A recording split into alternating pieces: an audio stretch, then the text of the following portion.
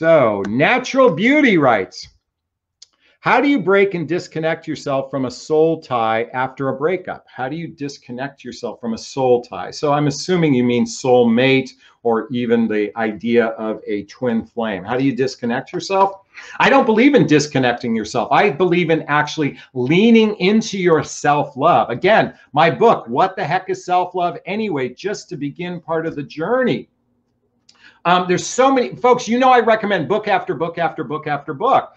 I believe in doing a deep dive into personal development. I'm a big proponent of Joe Dispenza, for example. I'm a big proponent of Wayne Dyer, of Abraham Hicks, of Marianne Williamson. I highly recommend reading Marianne Williamson's book, Return to Love, because that's what's missing. When you're disconnected, we are disconnected from our heart. It's as if our heart just stopped. And if we want to start our heart back up, we have to resuscitate it. So the best way to resuscitate our heart is with love.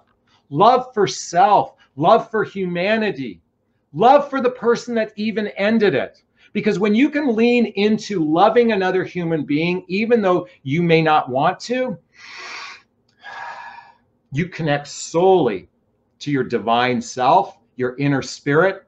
This isn't masculine or feminine energy. This is empowered energy. And that's my invitation for you. Hope that helps. Thank you so much, Natural Beauty. Great question. All right, we are rocking and rolling today. By the way, I noticed we have a super sticker here.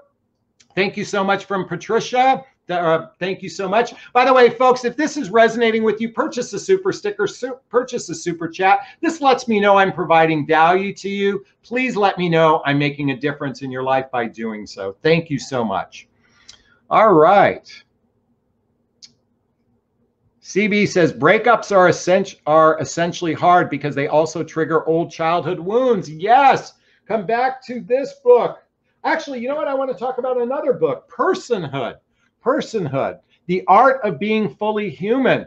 This is an amazing book to connect with your heart, folks. Listen, I'm not trying to sell you on some gigantic program because everything is in these great books. I highly recommend reading the 4 Agreements,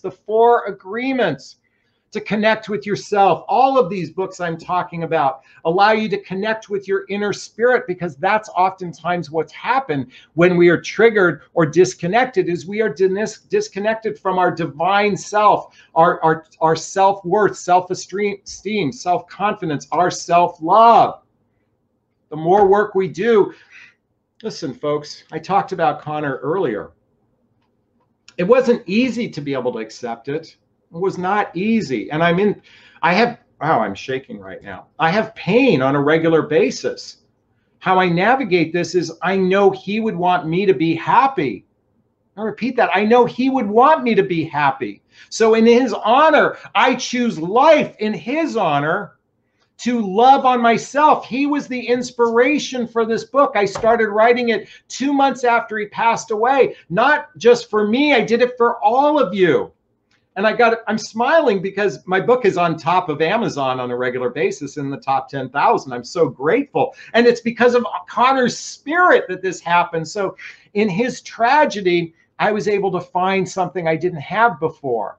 And that's my own self-love. And I hope you can do the same for yourself. And doing the work gets you there. And that's my invitation for you. I did a lot of work before he passed away. I think that helped prepare me.